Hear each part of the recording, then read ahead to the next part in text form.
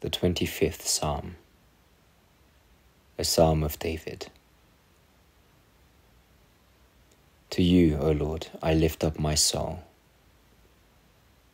O my God, in you I trust. Do not let me be ashamed.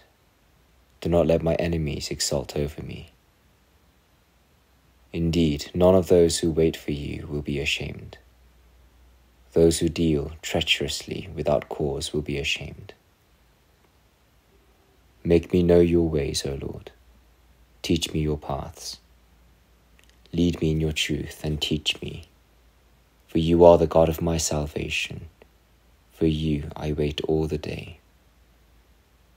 Remember, O Lord, your compassion and your loving kindnesses, for they have been from of old. Do not remember the sins of my youth or my transgressions. According to your loving kindness, remember me, for your goodness' sake, O Lord. Good and upright is the Lord. Therefore he instructs sinners in the way. He leads the humble in justice, and he teaches the humble his way. All the paths of the Lord are loving kindness and truth to those who keep his covenant and his testimonies. For your name's sake, O Lord, pardon my iniquity, for it is great.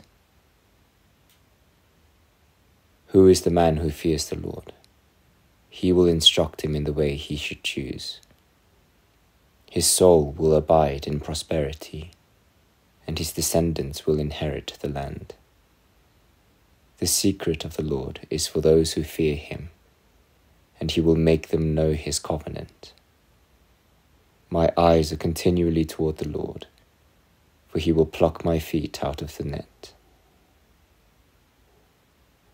Turn to me and be gracious to me, for I am lonely and afflicted.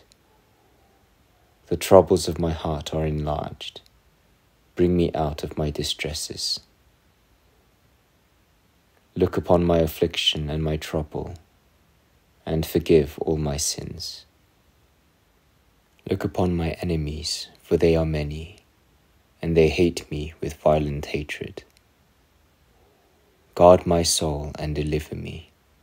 Do not let me be ashamed, for I take refuge in you. Let integrity and uprightness preserve me, for I wait for you. Redeem Israel, O God, out of all his troubles.